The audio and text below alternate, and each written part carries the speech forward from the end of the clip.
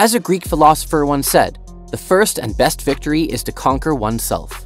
Focusing on this effectively leads you and others to discipline. But what exactly is self-discipline?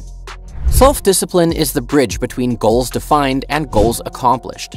It is the ability to push yourself forward, stay motivated, and take action, and you do it despite factors such as distractions, hard work, or unfavorable odds. Self-discipline is different from self-motivation or willpower.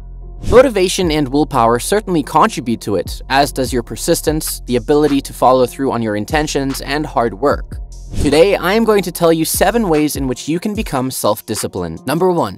Maintain a journal. Another way of maintaining your progress is keeping a journal to write down your self-discipline goals and track your progress. This reinforces the positive changes that you're implementing in your life and gives you a record that you can look back on to see the progress that you've made. Over time, your self-discipline will strengthen and you'll be able to apply it to lots of other areas in your life. These are the 7 powerful ways to maintain a good relationship with yourself where you are not only responsible for your actions, but also strategic when it comes to taking control of your own life. People tend to fail miserably when it comes to the test of life, but following these ways, you can conquer anything. Let us know in the comment section below if you liked today's video. Number 2. Identify your obstacles. For example, imagine that your goal is to read 1 leadership book a week to enhance your skills. In the past, you faced several obstacles in reaching this goal. For example, when you find a book you like, it's hard to find time each night to read. Between work, dinner, and the kids, your time is taken up until late in the evening, and you get distracted by messages coming in while you're reading. Once you've identified obstacles, come up with a strategy to overcome each one. In this example, you could do the following. Instead of going to a bookstore, spend an hour looking at leadership books online. Find several that interest you and that have good reviews. Then order them all at once and download them to your tablet so that you always have a book on hand to read. Find more time in your day for reading. Perhaps you could read during your lunch hour or while you're waiting to pick up your kids from school.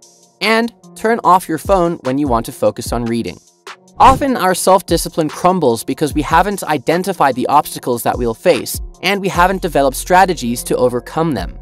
When these obstacles show up, we're unprepared to deal with them, and this shakes our resolve. So, don't skip this step. As you work on your self-discipline, pay attention to how you're feeling as it develops and strengthens. You might feel free, happy, proud, and energized. Number 3. Surround yourself with good people. Finding good people who can help you become a better version of yourself is also very significant in your self-discipline journey.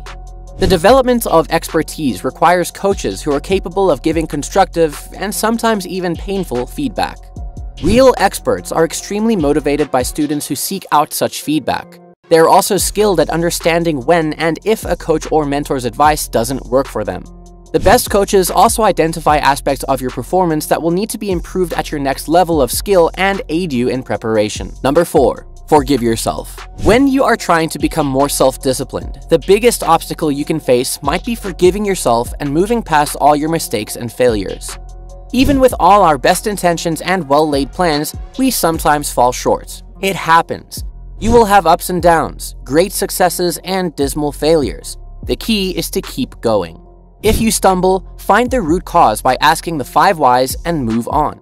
Don't let yourself get wrapped up in guilt or anger or frustration because these emotions will only drag you further down and impede future progress. Number 5. Replace old habits. The third step you can take to become more self-disciplined is to replace old habits. When we're developing self-discipline, we're often trying to break a bad habit and replace it with something more productive. However, if that habit is tied into a certain time of day or routine, breaking it can leave a hole. If we don't replace that habit with something else, then its absence becomes even more noticeable. A good example is if you're trying to stop yourself from shopping online when you take a break at work. This bad habit destroys your focus and attention because you're likely to be online for 20 to 30 minutes each time. Once you've resolved to stop, identify a new task or habit that you can engage in when you need a quick break. Instead of shopping online, you could do some stretches in your office, get a cup of coffee, or take a quick walk outside. These behaviors will help to support your goal and strengthen your self-discipline instead of leaving you with nothing to do on your break. Number 6. Find your motivation. The second step you want to take is finding your motivation. Once you've chosen a goal, list the reasons why you want to achieve it and why it's important. Try to express these reasons positively. So instead of saying, I want to exercise 3 times a week to lose weight, say, I want to exercise so that I have the energy to play with my kids and work successfully. Or instead of saying, I want to get this task off my to-do list, say, I want to do this task so that I can meet my objectives, get praises from my boss, and feel satisfied with my day's work. When you list the reasons behind why you want to achieve something, you'll find it much easier to get the job done. Number 7. Choose a single goal. Begin by choosing just one goal that you want to focus on to develop your self-discipline. For instance, perhaps you want to start exercising every evening, or you want to read 1 leadership book a week to enhance your skills. You could even practice self-discipline on very small goals, such as concentrating on a piece of work for an hour without checking your messages, or avoiding unhealthy food for 1 day. Remember, starting small is the best way to start developing self-discipline.